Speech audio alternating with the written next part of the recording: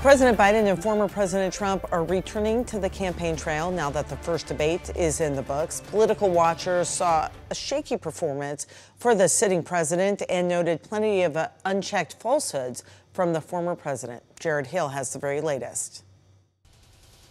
The first ever debate between a sitting president and I'm going to continue to move until we get the total ban on and a former president. I really don't know what he said at the end of that sentence. I don't think he knows what he said either. Is giving voters a lot to consider. Early in the night, viewers heard President Biden's voice falter and answers that trailed off.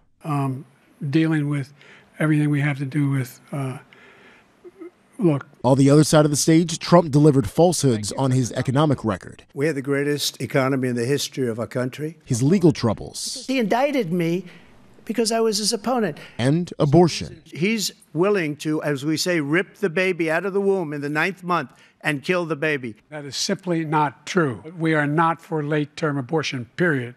Period, period. With just about 4 months until the election, both candidates are already on the campaign trail again, trying to sway undecided voters.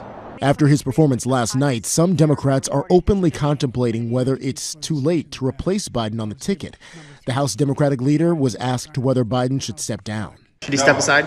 Post-debate, many Republicans are celebrating their presumptive nominee. Donald Trump is the only man on that stage that's qualified and capable of serving as the next president. As of now, both candidates are still committed to meeting on the debate stage again in September. Jared Hill, CBS News, Atlanta, Georgia.